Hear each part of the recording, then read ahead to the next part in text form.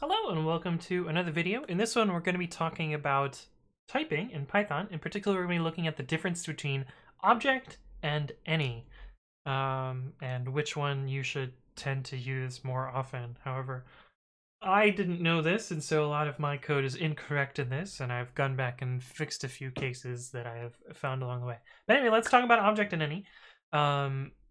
They both kind of represent an object that you don't really know the type of, but they have very different consequences in how the code can look because of it.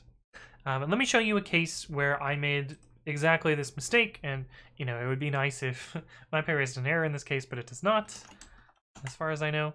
But I'll also show you how to correctly write this code. So a common thing that you do when writing classes in Python is to override operators on them, for instance, like equality or less than or other operators like that. And today we're just going to define the equality operator. Self and other, I'm going to leave the types off for now. And let's actually make this object initializable. Self x int to none, self.x equals x. And we'll give it a repr as well. Self to stir, turn type self.name, self.x. Yes. So what you might be tempted to do to write this implementation of equalities, just return self.x equals other.x, and in typing this, you would say that the other is a C, and it returns a Boolean. But if you were to run this against MyPy, virtualenv vm pip install MyPy, then you run MyPy against it, should complain. Yeah, you can see object eq is incompatible with supertype object. Supertype defines the argument type as object, blah, blah, blah. And then it tells you how to fix it. Before, it didn't have this nice error message, and this error message tells you exactly, how to fix it, which is really nice. I'm really glad that this nice error message is here. Kind of spoils the rest of the video, but it's good that it's there.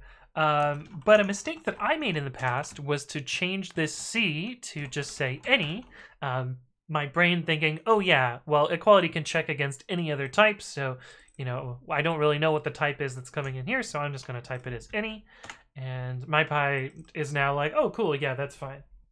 However, you'll note that if we, Python 3-it.py, you'll note now that if I compare it against some other number, we get a type error, well, specifically an attribute error, and this could have been avoided by our type checker.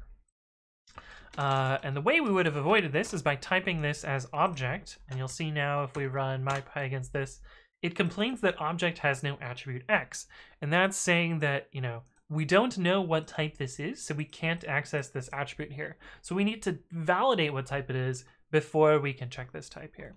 And so what we can say here is essentially what the hint gave us up here.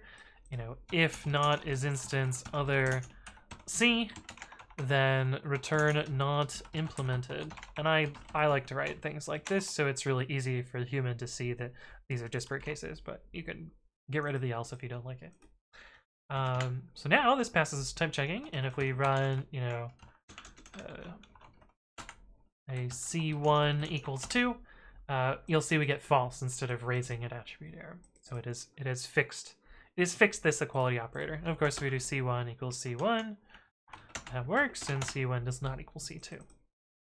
Cool. So this is the correct way to type this. Now, I showed you how to correctly type this, but I didn't really talk about the difference between between object and any. When I think about any, I think about it being a squishy type. That is, you can do anything to it, and the type checker will be like, oh, yeah, I mean, that must be correct. I'll trust you on that one.